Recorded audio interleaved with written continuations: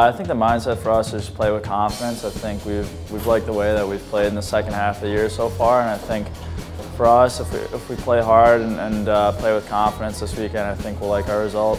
You know, we want to finish off strong. Everyone's been excited. It's the best time of year. Everyone really buying in, so it's going to be a fun time for the boys.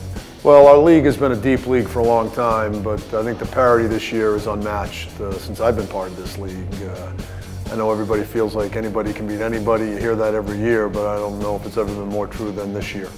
You just look at these matchups, and I wouldn't be surprised if anybody won. And certainly our series holds true to that, with us playing 3 games and it being a 1-1-1 series. So, you know, it's our league is deep. There's a lot of parity in it, and you know, anything can happen over the next 2 weeks. UConn's a very strong team this year. They're pretty deep, much deeper than they have been in the past. So I think it'll be a real tight series. But I think, like I said, if we continue to play like we have, I think things will bode well for us.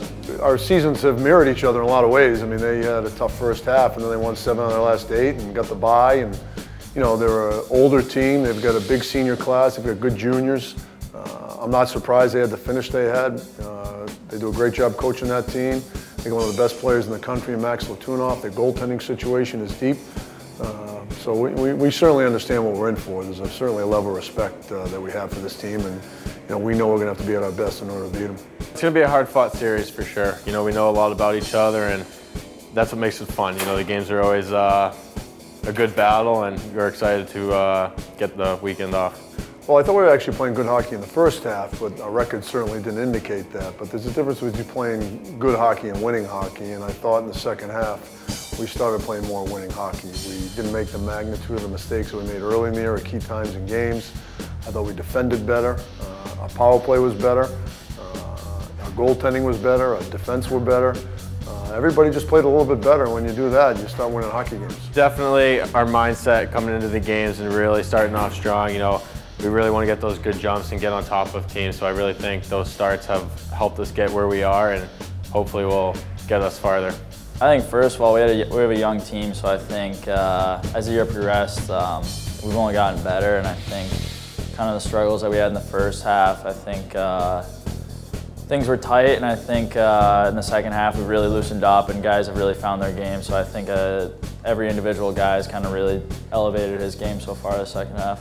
Yeah, with the combination of the bye and spring break, it certainly gives us a chance to just focus on the next 2 games, gives us a chance to get healthy. You know, we've been battling the flu.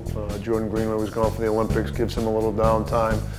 Some key guys have played a lot of hockey with the World Juniors, so it's also the psychological aspect of it. You know, 5 teams in our league get a bye and you're one of them. It makes you feel good about yourself. So add all that up, it's been a nice 7 or 8 day stretch for us.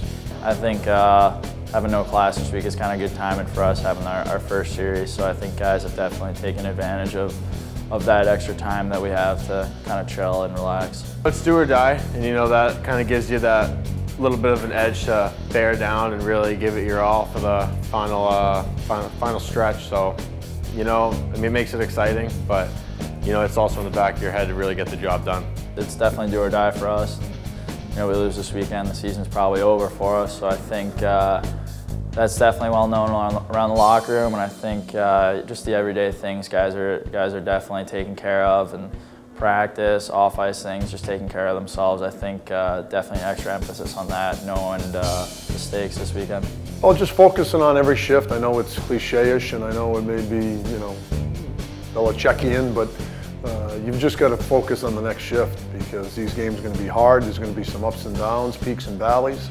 You can't get too high when things are going well, and you certainly can't get down when you make a mistake. And you know, you got to be mentally tough to play 60 minutes, no matter what's going on, no matter what the score is, no matter what the situation is. And you know, we've had a real good feel here over the last 10 days, and guys have worked hard.